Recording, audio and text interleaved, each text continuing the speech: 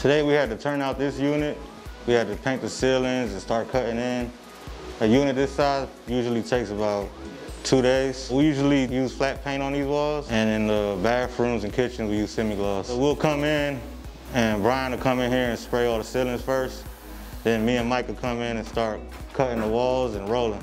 You just roll that paint out till it's nice and smooth, until you don't see no marks on it. You just smooth it out with your roll. Then at the end, we'll all grab a brush and start hitting all the semi-gloss.